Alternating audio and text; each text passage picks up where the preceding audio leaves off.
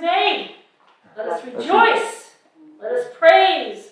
Let us worship our God. Are there any announcements? Mary. Next week is Bucket Sunday. Get ready to bring your buckets and enjoy some treats after worship downstairs for a coffee hour. Wonderful. Bucket Sunday. Any other announcements? Of course, I have to go ahead.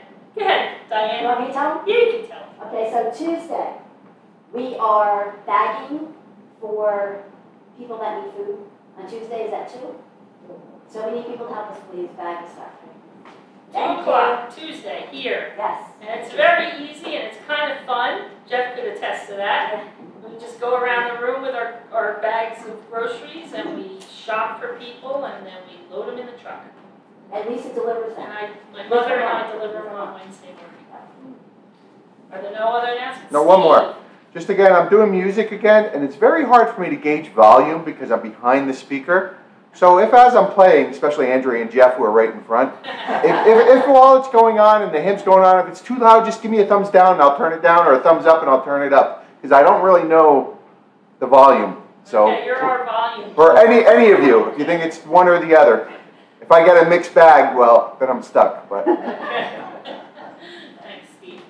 If there's no other announcements, let us open worship in prayer. Like an oasis in the desert, worship satisfies our weary and burdened souls. Today, help us find the good in this life by delighting in your presence, Lord, and help us find the hope you have placed in our innermost selves. Amen.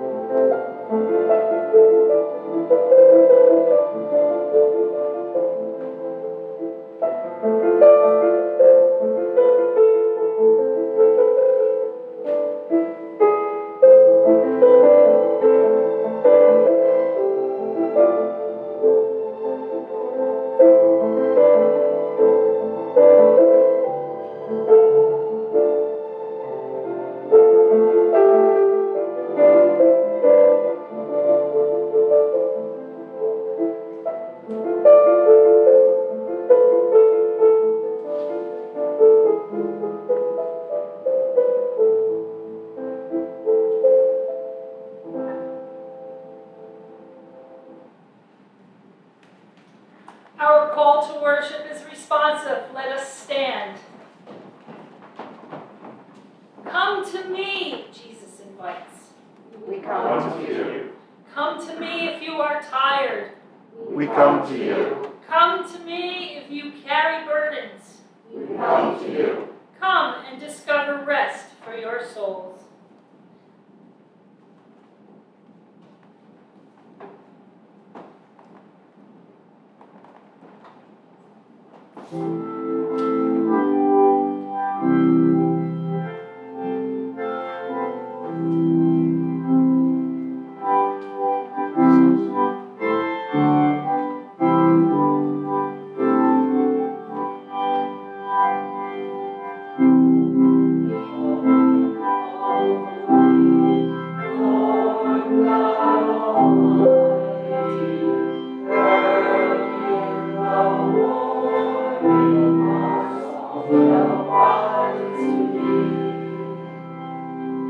First verse.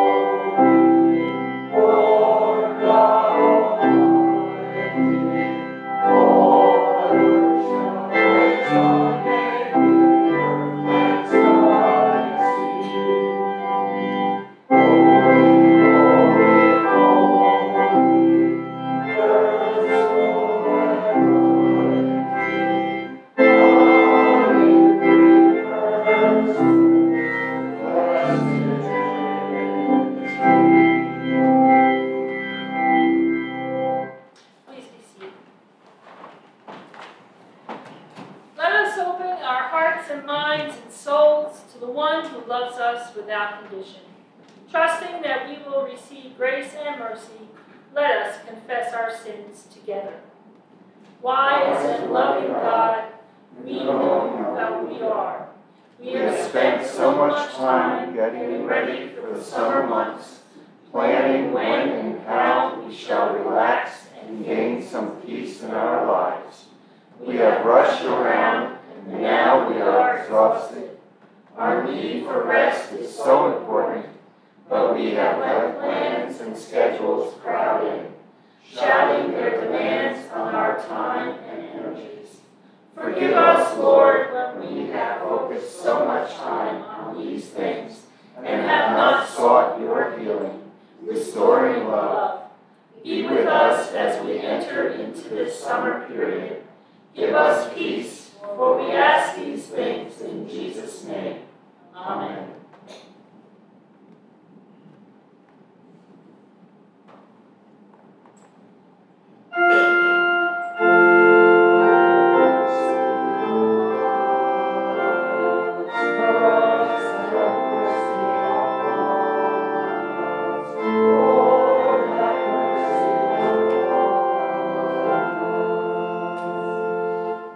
The good news when we face ourselves and God with the awareness of our shortcomings, we are given grace to grow and courage to continue the journey. Friends, believe the good news of the gospel. In Jesus Christ we are forgiven.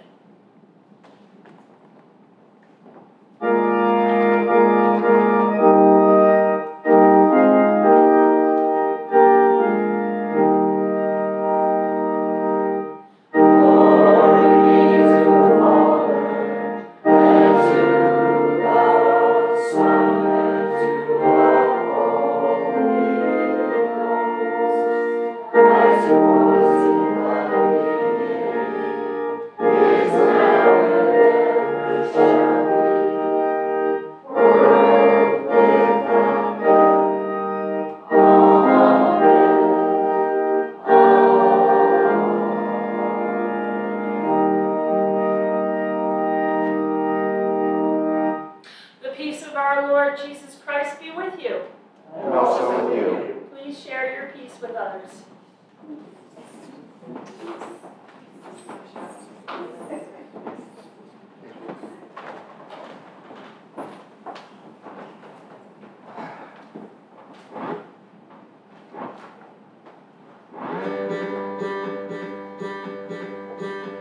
It's a mama singing songs about the Lord.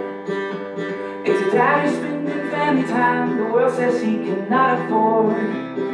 These simple moments change the world. It's a pastor at a tiny little church. 40 years of loving on the broken and the hurt. These simple moments change the world. Dream small, don't buy a lot, we've got to do it all. Just let Jesus use you where you are. One day at a time, live well, loving God and others as yourself. Find little ways where only you can help. With His great love, a tiny rock can make a giant fall. Dream small. Visiting the widow down the street, or dancing on Friday with your friend with special needs. These simple moments change the world. Of course there's nothing wrong with bigger dreams. Just don't miss the minutes on your way to bigger things, no. 'Cause these simple moments change the world. So dream small, don't buy a lot, you've got to do it all. Just let Jesus use you where you are. One day at a time, live well, loving God and others as yourself. Find little ways where only you can help. With His great love, a tiny rock can make a giant fall. So dream small. Keep loving, keep serving, keep listening, keep learning, keep praying, keep hoping, keep seeking, keep searching. Out of the small things and watch them grow bigger. The God who does all things makes oceans from rivers. So dream small, don't buy a lot, you've got to do it all. Just let Jesus use you where you are. One day at a time, live well, loving God and others as yourself. Find little ways where only you can help. With His great love, a tiny rock can make a giant fall. Yeah, 5 loaves and 2 fish to feed them all. So dream small, dream small.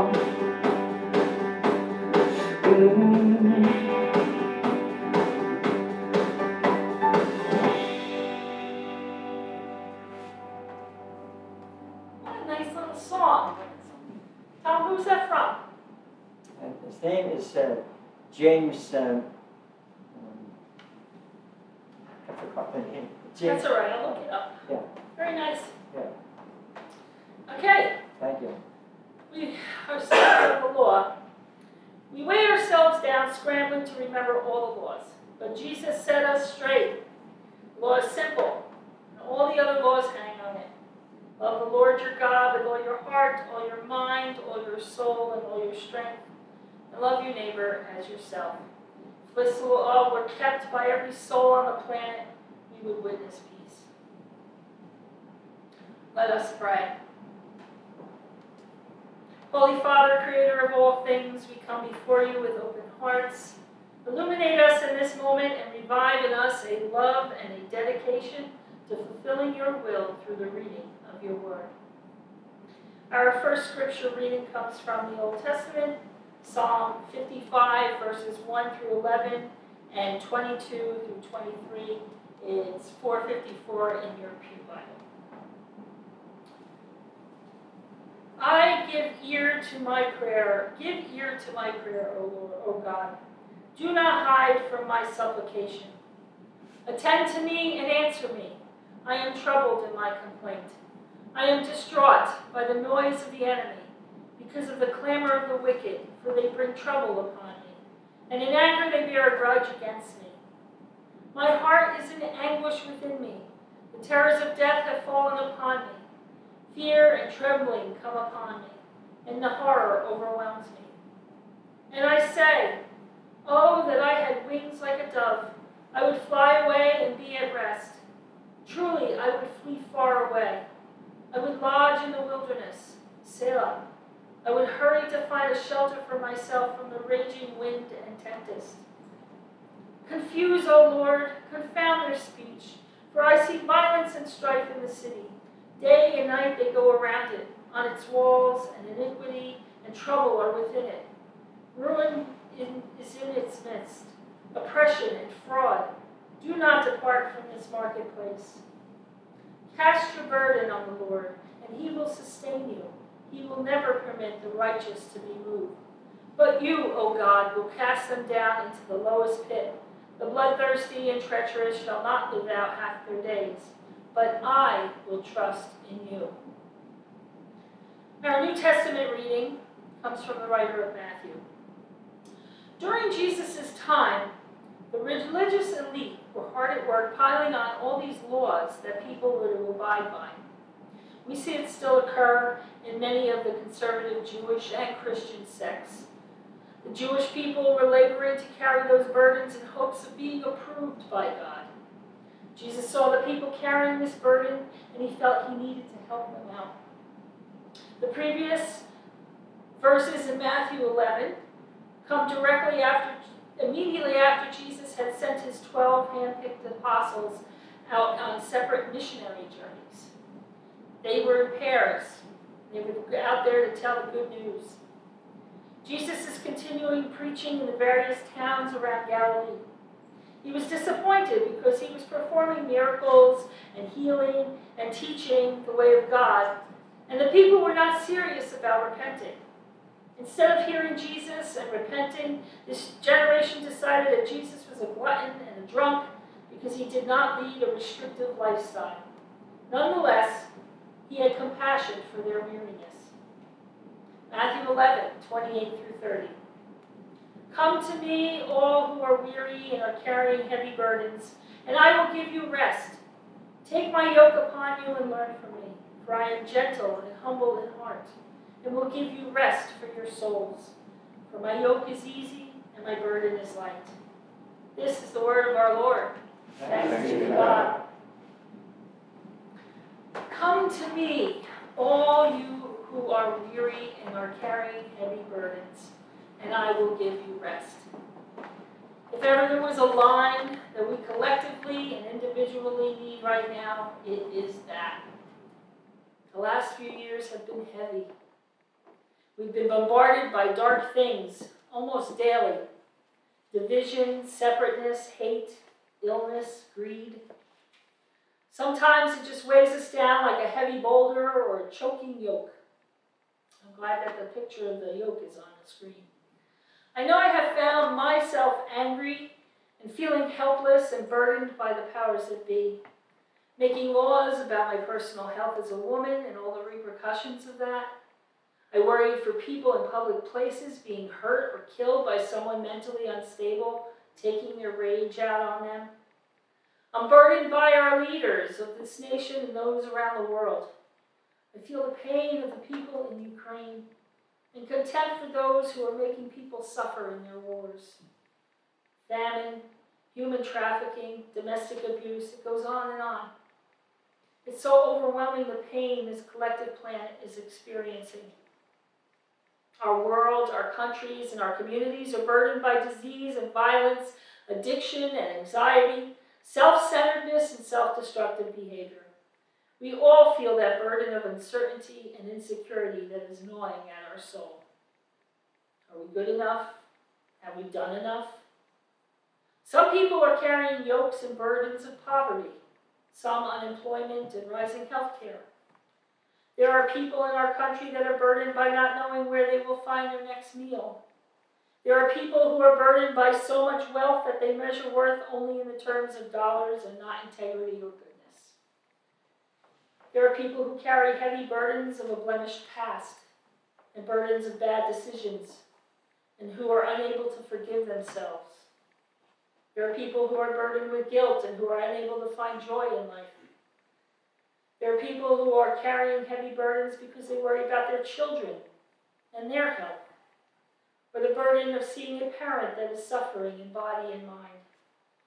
A unique burden of our time was and still is that we cannot visit some loved ones, the fear of dying alone and suffering. And our burdens start when we are young. So much pressure is placed on us to succeed. School pressure, athletic pressure. By the time we get to high school, we are full force into the burden of what our career path will be and of which college we are going to go to. And have we checked off all the markers of activities that colleges are going to look at? We say, my life will be easy after I get through this and graduate. And then my life will be easy after I get this first job. And then my life will be easy when the house is paid off. And then my life will be easy when I retire, or when whatever. It just goes on and on. It really is amazing that any of us isn't really amazing that any of us have been stressed lately, anxious and fearful, and all of the above. We don't have a down pat of what we need to be doing in life. Are the choices we've made right? And how about those who are watching us like a hawk, waiting for us to mess up? We have the weight of church life. We don't want to admit it, but there's much pressure in the mundane tasks of church, the burden of keeping the roof from leaking and the parking lot paved, the pressure to say the right words, to pray the right prayers, to tithe more than we can afford. And this is what Jesus is addressing to the people of this time. The heavy burden at that time most likely referred to the 613 prescriptions of Jewish law. The only way for salvation at that time was believed to be through the obedience of their law. And we know that they could never really keep all the laws, so they were always feeling guilty. They lived with a heavy burden knowing that they were never really good enough. He didn't want to see people weighed down with human constructions of laws and rules for doing this and doing that. He gave one law, and that was to love God with everything in you and to love everyone you met. All good would flow from those two actions. He wanted people to come to him when things got too much, and he would share their load. Jesus uses the analogy of an oxen yoked to each other. How many of you have seen a yoke up close? You see the yoke here. They see the yoke. It's this big wooden contraption. It has two circles for the oxen to stand next to each other, and it's attached over their heads. And the yoke ties the two oxen together. They are yoked. If one ox is losing its strength, the other ox is there to share the load. By being yoked, when the oxen move, they walk in step together. One cannot change direction without the other. When one stops, the other is guided to stop. It is heavy and weighs on the oxen, look at that. Oxen are big, but still. I can't imagine being on that. Okay. So, it's heavy. But Jesus' yoke is light. And when we are yoked to Jesus, we are given an easy way to follow. This is Jesus' call. Take his yoke upon us. He will direct us. He will share the load when we are burdened. How does he do that, you ask? Do we ask? By taking his yoke, we are in step with him, and he calls us to radically alter our lifestyle. We need to create a routine of worship and praise or focus on Jesus. It's not easy. We have so many responsibilities nowadays, but we need to say no to things that take us away from that focus. We need to conduct a weekly rhythm of Sabbath rest. I know I should take my own preaching advice. It doesn't have to be on a Sunday, but we need to find a day where our one purpose is to rest and the nourishment of spirit. Do what you love to do. Do what makes your spirit soar. If it means watching all 12 Star Wars movies in a row, have at it. It is meant to lighten your burden. We need to contemplate on how do we do community to those around us. We all are the body of Christ, those who know it and those who don't. Are we nourishing that body? Are we lightening the burdens of those around us? These are not just words, this is a lifestyle, lived day in and day out. It could sometimes feel like just another burden, but the Holy Spirit will bring you the strength and the resources to bear another's burden. Jesus says to learn from him as he is gentle and humble of heart. Jesus spoke of his true character as Lord and Savior. The word gentle is the same word as meek. It means a quiet spirit. It's patience in the face of difficulties, trials, and opposition. It is not the surrender of one's rights, and it's not cowardice. It does not mean weakness. It is a self-control over one's temperament and emotions. Jesus was the very model of gentleness. No man endured more suffering with patience than Jesus. He did not demand his rights when he was being wronged by others. Neither did he abuse the rights of others to the preservation of his own. Gentleness receives the injuries of others in the belief that God will vindicate his own. The passage in Romans 12:19 states, "Never take your own revenge, beloved, but leave room for the wrath of God, for it is written, 'Vengeance is mine, I will repay,' says the Lord." Because of this attitude, the one gentle in heart seeks peace with others and offers peace with them. A humble person is a lowly person, a word seldom used nowadays. The humble soul does not seek notoriety or fame. The humble person is not arrogant or demanding. He prefers others over himself and seeks to lift others up rather than himself. This is something every Christian should strive for. Not to be gentle or humble, but to let the Holy Spirit live in and minister through us. Sometimes, in the midst of our burdens, it's hard to see the blessings. But they are there. They come in the most common moments of your day. When a task is too difficult, it finds its way to be easy. When you begin to lose hope in the goodness of people, someone gives you a needed compliment, or you see a story about how someone risked everything for another. When we are yoked to Jesus, we are partners. We are partners with him. It's up to us to call out for help and then take action and be open to that help from wherever it comes. We are the hands and feet of Christ to people But people are also the hands and feet of Christ to us. Be open to that. Be watchful of the mystery that God has in all of us. Lord, let us carry each other's burdens through Jesus Christ. Amen. Let us pray. Comforting God, you are ever ready to take us into your loving arms and give us rest. Lord, help us to quiet our minds and focus on you. Help us to accept help when we need it.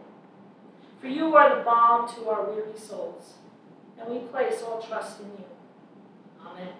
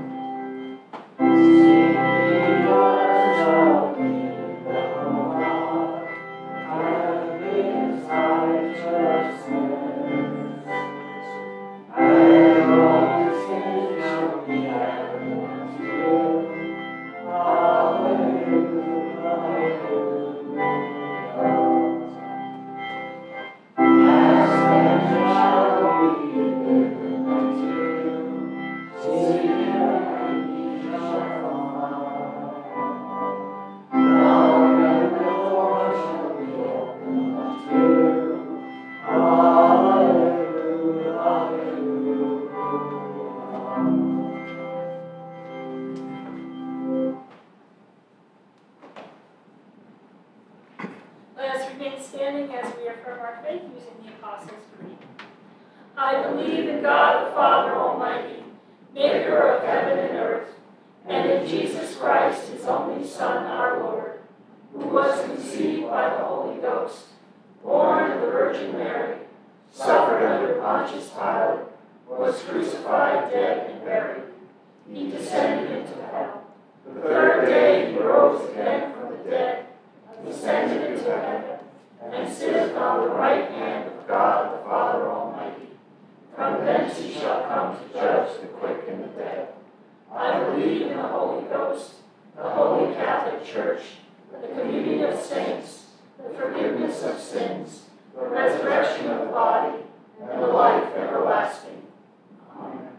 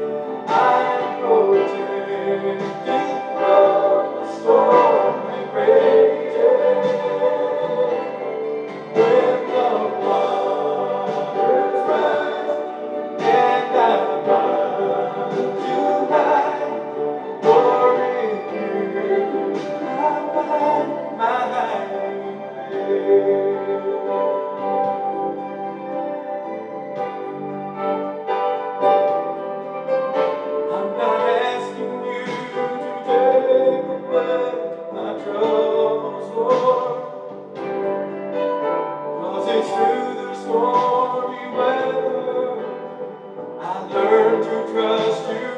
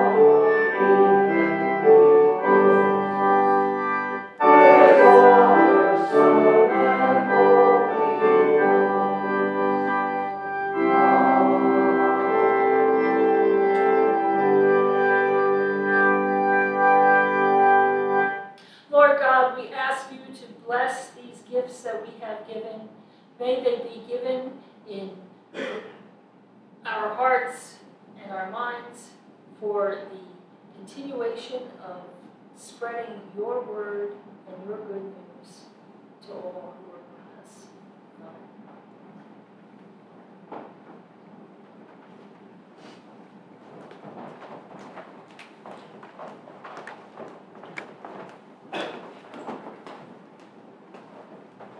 My prayers of the people this morning involve several moments of silence.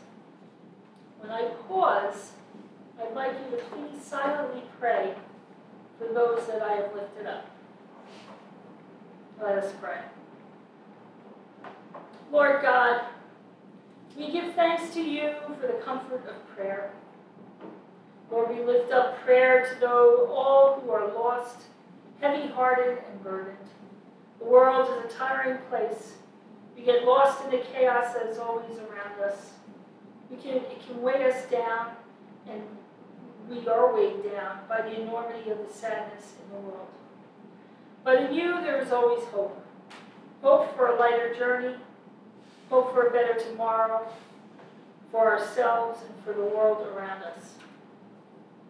Lord God, we lift up our prayers to those who are burdened by cancer, by Alzheimer's and depression. We lift up those fighting all kinds of physical ailments.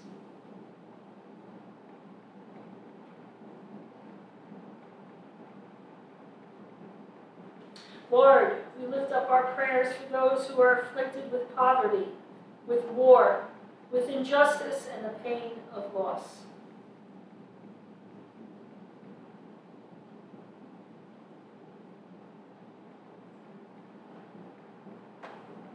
Lord, we lift up our prayers to those who labor to bring the love of Jesus to this world.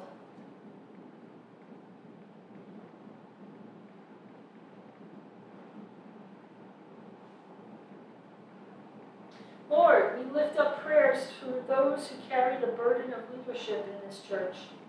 And we lift up all leaders who across the world who strive to maintain peace in the midst of adversity.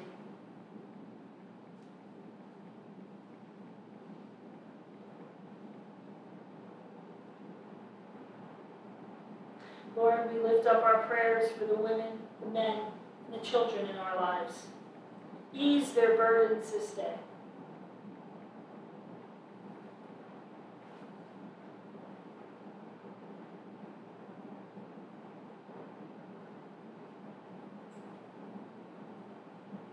Lord, we lift up our prayers for the deepest desires of our hearts. Grant us peace, Lord. Grant us hope. Grant us love. And grant us joy.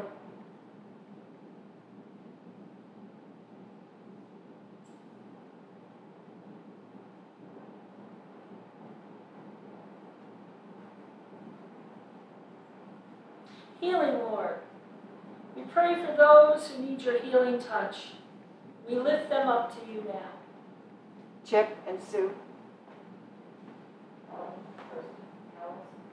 Sean, Dave, Jessica. Bill, Caroline, John, Susan, Mary, Margaret, Diane, Harry, Susie, Jazz, Rich, Sal, and Georgette. The Barton and Hayes families. Denise, Diane, Harry, Kristen. And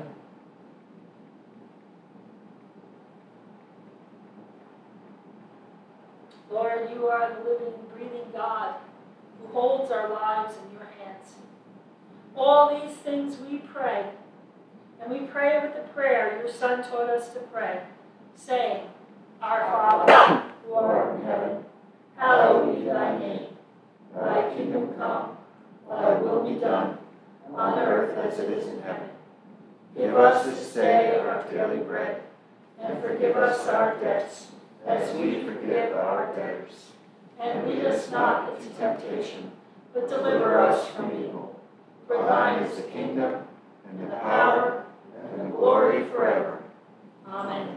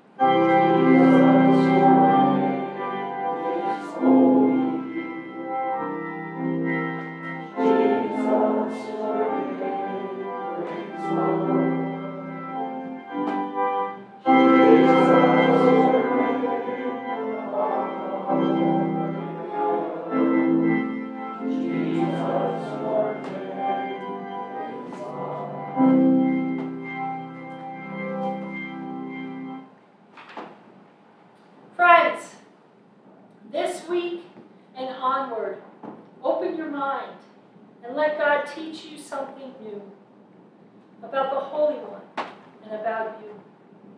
Open your heart and feel the thrill of God's words whispering to you. And may Jesus Christ open your soul and give you experience of spiritual rest, a gift to you. Amen.